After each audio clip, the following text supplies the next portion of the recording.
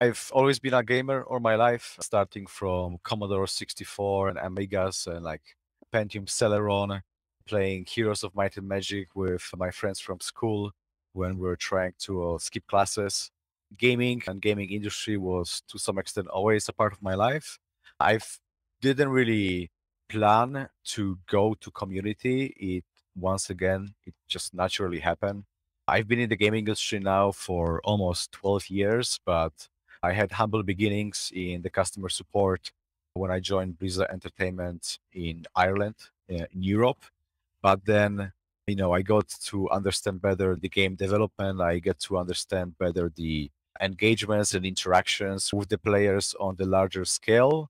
And since I was really into competitive gaming and esports, I was naturally gravitating towards this type of projects. I mean, watching StarCraft 2 GSL League every day.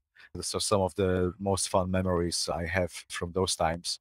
Then within, I would like to say maybe 4 years, I moved to France to join the European community team at Blizzard, where I was working on StarCraft, Diablo, and Here's the Storm franchises.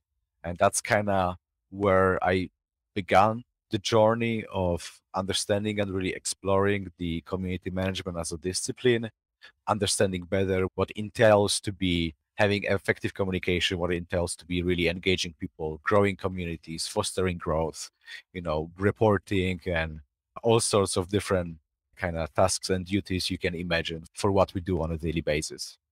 And yeah, and now on CCP Games, I'm working on EVE Online and it's amazing.